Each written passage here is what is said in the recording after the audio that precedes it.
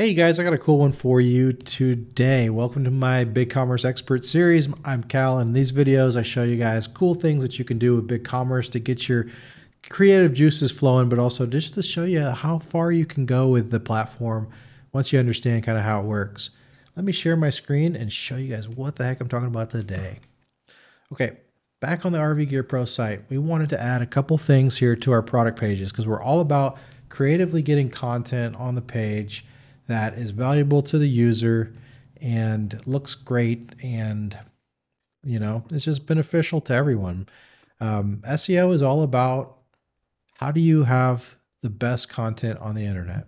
And one of the things that I think Amazon does well is they show you very succinctly what the features of each product are.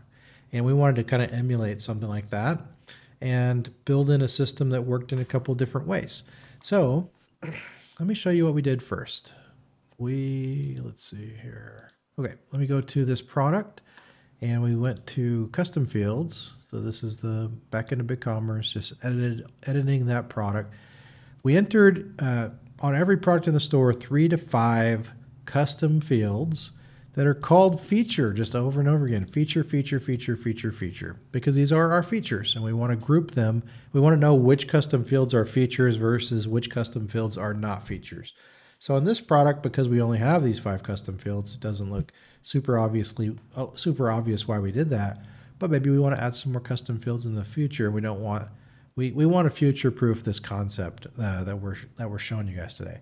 So these are all types of features, so we called them features. And then in the value, we wrote out the whole feature itself, including the name of the feature, or the title of the bullet, if you will, as well as the value, which means we went into more depth. So it's got a powerful 13,500 BTU AC. But what does that mean, right? It means, hey, stay cool in any weather with blah blah blah blah blah blah blah. So it's not enough to just put bullets on a page if nobody knows what you're talking about. You got to go into some kind of explanation when you call out features. It's feature and benefit, right? That's Sales 101. Feature and benefit. Well, up here we have features and we don't have enough room to show benefits without junking it up. But what we did is we actually output all that stuff down here. So let me tell you about this section first. First of all, we did an if statement that said if there is a custom field call feature, then we want to create this section. So if there's not, this whole section, including the title, doesn't get put on the page in the first place. Okay. Now, if there is at least one custom field that's called feature, then we're in business. And we put this H2 on the page that says reasons to get the fill in the title here. So this is dynamically different on every single product page that has featured bullets because it pulls the title of the product up here. I think we added an extra split statement too, so that if there's like a dash after the title, that we don't include anything after the dash. We just get like the first part, because we don't want to have like an ugly H2 down here, right? So reasons to get the 15 signature series heat pump. That sounds pretty good and completely dynamic. Now the bullet points down here is where we're outputting the value of that custom field. But you notice that we have the title bolded and the value not bolded. And how do we do that, right? It's all just one field in the back end.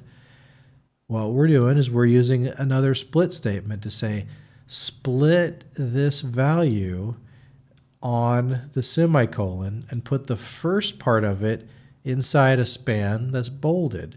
Put the last part of it as the value behind it.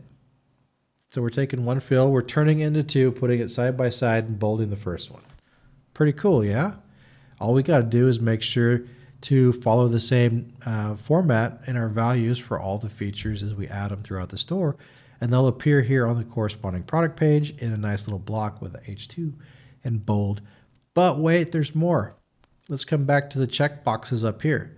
If you notice, they're actually the exact same as the names of the bullets down here. We're just not giving the full experience. We're not giving the subtitle up there because we want really a truncated view of the features, right? So we're doing kind of a similar thing. We're saying if there are features, then output just the first part of it. So before the semicolon, throw a button there. And now we have nice Amazon style features up here. And then we're repeating them, but we're adding a lot more information down here, including a relevant H2, which is great for SEO. All with split statements and some custom fields.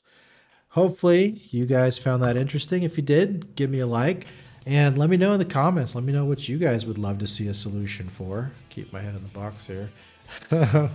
Feel free to join our community, e-commerce amplifiers, or if you need a dev team that thinks like this, hit us up at epicdesignlabs.com and let's see how far we can push BigCommerce. Thank you so much.